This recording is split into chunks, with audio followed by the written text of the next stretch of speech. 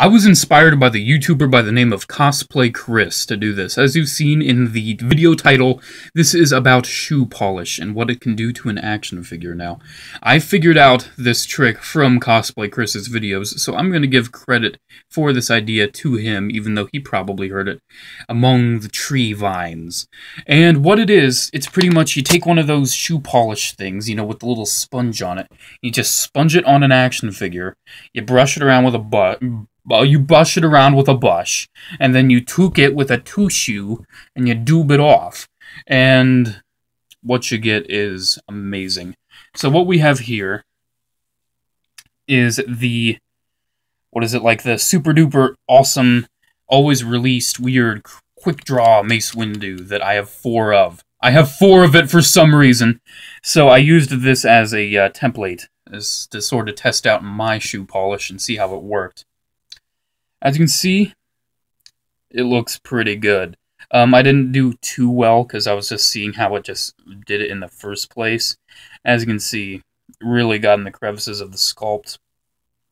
This arm right here is not completely covered because I did wash it off. It's very easy to wash off. I put pretty much no effort into doing this besides wiping it with my thumb.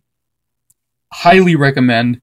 If you want to wear down your figures and you might want to reverse it or you feel like the weathering wasn't good enough, use shoe polish. I keep wanting to say nail polish for some reason. That's for tightening joints. Shoe polish is for this. Now, the story with this is my brother, he plays Fallout 4 all the time. Fallout 4 is his life. So he bought himself the Funko Legacy Collection Fallout Power Armor figure. And I very much like it because it looks like a Stormtrooper Zaku. So naturally, I wanted it. But I didn't want to get it unless I found it, and unfortunately, his broke. So he got a new one, and he gave me the broken one. Of course, my brother being my brother, he did fix it. But yeah, this is the default figure you get. And this, right here, is it post shoe polish.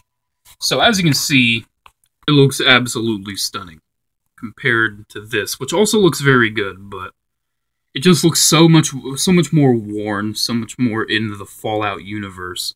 I've played a little bit of Fallout 4 myself. I like it, but I have not really played it too much. I feel like on the backpack is where you can see the most how this works. So as you can see, there's the default backpack. There's the weathered backpack. It looks very good in my opinion. I can see how some people would say it looks a little too sloppy or not really super duper good. With the power armor, number one, I feel like I put too much on because it was really my first attempt, but I still very much like how it came out. I may redo the helmet at some point. But overall, I'm very happy with that. And when it comes to the other custom I've done like this, it's a clone trooper. I keep saying today. I've really been trying not to say in my videos, but I keep saying today. I don't know why. It's been kind of a long day right now, but it's almost over, so don't worry. You're going to be good, Adam. You're going to be good. So this is right here, the out-of-focus clone trooper.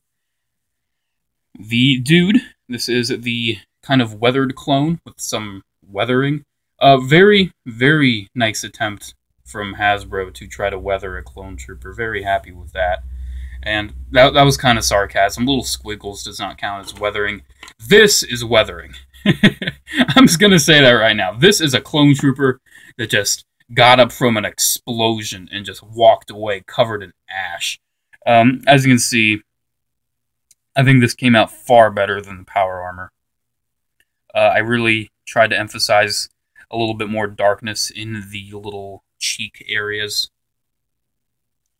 It just looks really good. And it's not like I have experience or anything. Seriously, my only experience before this was just that. So, I mean, it's very, very easy to do. Like I said in my very weird lingo, what you gotta do, you gotta take the shoe polish, dab it on, and then you take a brush, kind of brush it around, make sure it's a little more even. Or you could put the brush in the polish. I've actually found that working out a little bit better. And then you just take a tissue and dab off the excess. And then, boom, there you go. It just looks fantastic. Now, I will do, probably, a video on camera showing this process because I want to do it to one more. I have a ton of G.I. Joe 25th Cobra bats, and I'm very curious to see how that would work out. Also, while it's on my desk, I'm not going to do it to this guy. But I got the RID Fracture, and it's really good. That was kind of random. But yeah, guys, there is the shoe polish trick. Very easy to do. Very, very easy. If you like customizing, if you want to just try this out, you can. And like I showed you on Mace Windu, if you really don't like how it comes out, you can just wash it off. I mean, hey, no problem there. What I might wash it off with a clone. It just looks really cool, but I don't really know how I feel about having that guy in my army. I'll probably keep it, though. You know what? Screw it. I'm probably going to keep it. So, guys, that's pretty much it. Hope you enjoyed taking a look into my shoe polish.